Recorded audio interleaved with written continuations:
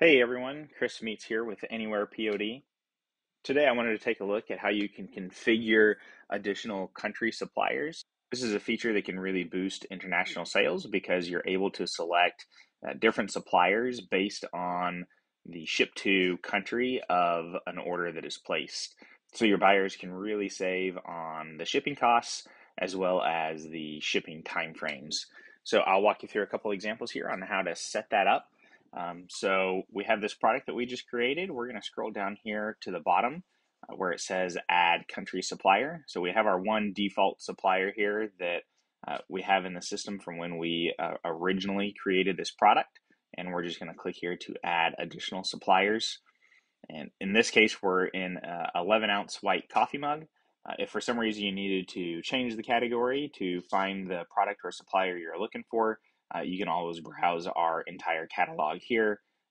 And you'll see here at the top, you're still going to be selecting additional suppliers for this specific product.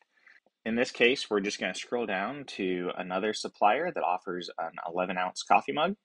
So we're going to select that. And you can see there's a couple of suppliers here that offer this product, shipping from additional locations. So we're going to be able to save on our shipping costs quite a bit.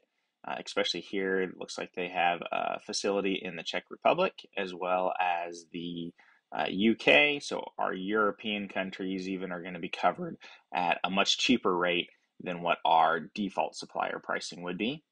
This will also allow you in some cases to save on the base price of the product because some international sellers may have a cheaper base price, but it doesn't make sense always to have that as your default or US supplier because shipping prices can be quite a bit more. But if you're shipping internationally, you're able to save, not only the customer save on shipping, but sometimes you're also able to save on that base price of that product as well. So we're going to go ahead and select this supplier. And then here you can come down and select what countries you want to ship from this supplier. So in this case, we're going to select the United Kingdom. We're also going to do our European countries, and you can select the entire European Union here. And then we're also going to select the Czech Republic for this supplier. In this case, we don't have any additional colors to map. If we were doing a t-shirt that had multiple colors, we could map this and make sure that we're selecting all of the correct colors for our t-shirts. Or if we were doing colored mugs, for example.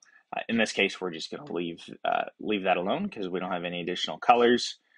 You have an option down here to remove sizes not available. So if a supplier does not have a specific size available, this option allows that size to be removed so that your shipping rates are consistent and we're removing the items that aren't available from all suppliers. So we'll just submit that one. And if you scroll back down here at the bottom now, you see that we have our new supplier set up for specific countries here.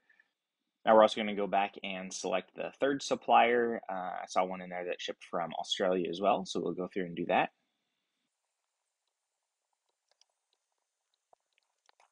And if we scroll back down here, we'll see we've got our 3 suppliers set up. So the way this is going to work is any of the countries listed for our default supplier will be automatically added to the shipping profile when we push this over to Etsy. And then our additional suppliers here will take over for these additional countries that we have listed. So if we come up here and we create this product in Etsy, and now if we just go in and view this product, we can scroll down to the bottom here and take a look at our shipping profile. And you'll see that our default shipping provider is set up for the countries that'll be shipping from that default provider with the correct time frames. And you can see here's one of our additional suppliers with the shorter time frame. And we have all of our countries and suppliers automatically set up to match each one of the suppliers that we had selected. If you guys have any question on this feature or any others, feel free to send us an email at support@anywherepod.com.